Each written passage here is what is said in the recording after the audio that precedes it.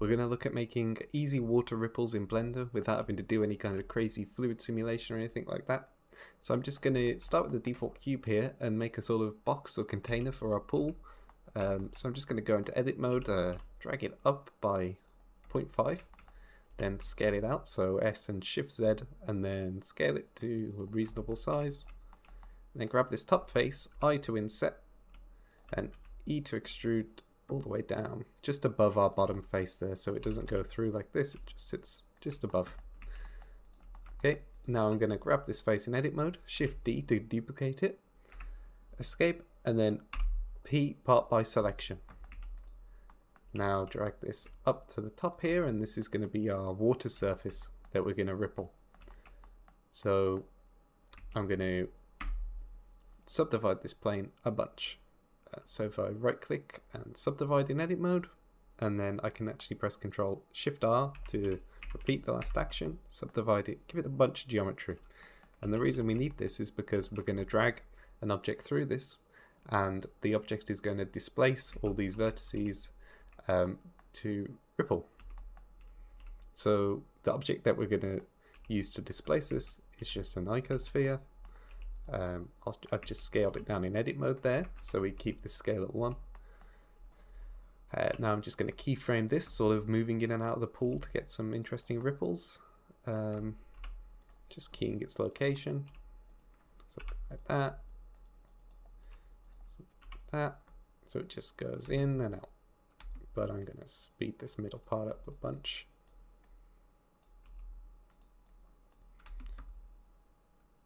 Something like that might look pretty cool. That's kind of janky. Yeah, I think let's just get it going a bit faster. That'll work. Cool. Now I'm going to set my frame range to about 60 frames, I think, for my animation. Cool. Now, how do we get this to ripple? So we're going to use dynamic paint for this, which, if you don't know, it's essentially just it allows you to have a brush object and a canvas object, and when they intersect or touch each other, the brush object will paint onto the canvas. In this case, there's a handy operator that will allow us to paint waves at the click of a button, basically. So I've just gone into the physics tab here with this water selected, added a dynamic paint object to it. Make sure it's set to canvas, and then add canvas. We'll leave this at vertex. You can actually bake it to an image sequence if you want to bake it to another piece of software and read it in, or something like that. You can see our frame start and end are all set here. And instead of paint, we want to set this to waves.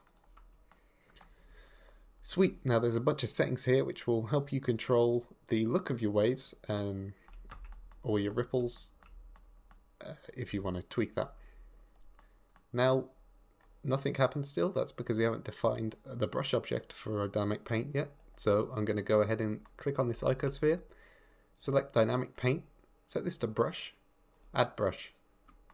Sweet, we don't actually have to do anything else with that now. And if we play, we should see some nice ripples.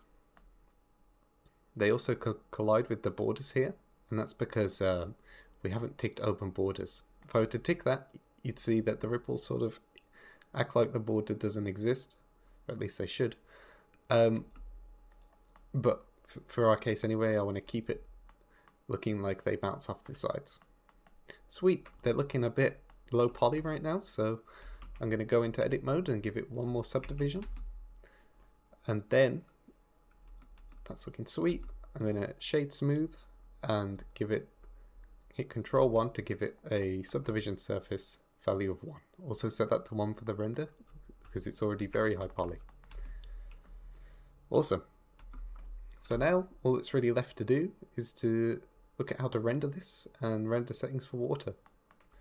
I'm going to click this 2 here to make sure that this has its own material. And I'm going to bump up the transmission to 1, the roughness down, and I'm going to switch from Eevee to render some really nice water with some caustics and all sorts of ray tracing effects. Sweet. So now this is our water. You can see it's very noisy. That's because we're lighting it with a point light, and we also have caustics enabled down here. So what we want to do is use better caustics in this. So I'm going to grab this object, go to shading, enable receive shadow caustics, and then on the water object, cast shadow caustics, and then also on our light, we have to enable shadow caustics. Sweet, these caustics are much better and it's much less noisy. I'm going to set this to sun so we get a directional light. It's way too bright, so I'll set this to 10. And then I'll decrease the angle a bunch because the light's a bit too soft now to really see any caustics. And sweet, we can see some beautiful caustics at the bottom of our pool, right underneath where all the ripples are. That looks sweet. You can also tint your pool blue if you want to. Now our lighting's looking pretty grey and pretty nasty at the minute, so I'm going to go ahead and add a HDR to the scene. Okay, I've loaded in a HDR. Now I'm going to go into film, set this to transparent, and serve with the glass. I don't want to see it. Now let's drop in a plane for our floor. Make sure it's below our cube so that it doesn't go through the pool. Scale it up real big, go into the camera view, grab our camera here and move it around. I'm going to select render region just to speed things up a bit. Give it a square aspect ratio, something like that.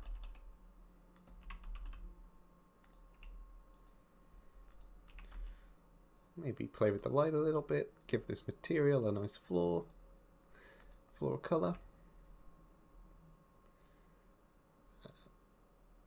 Something pastel I think will look quite nice.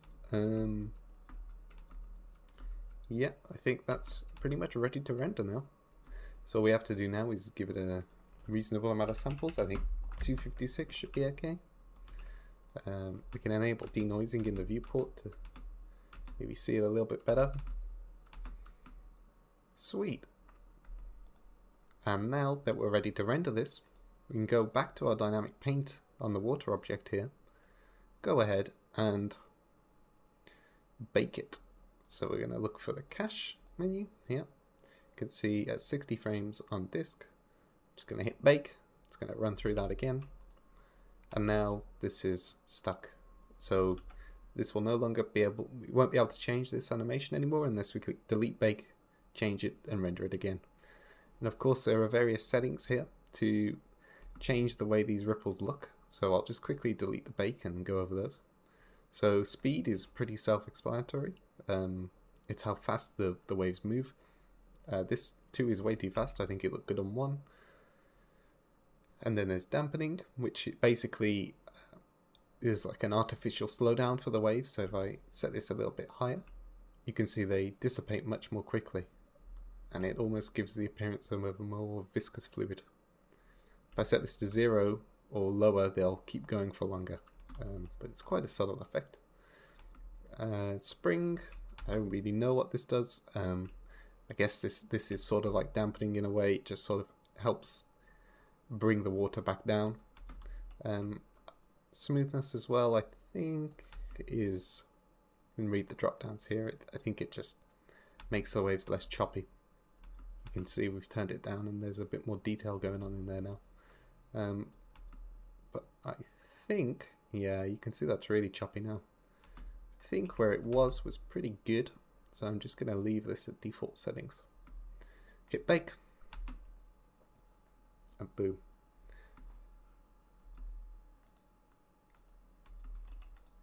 Now make sure you just select your render output, render a good amount of samples, and you're done.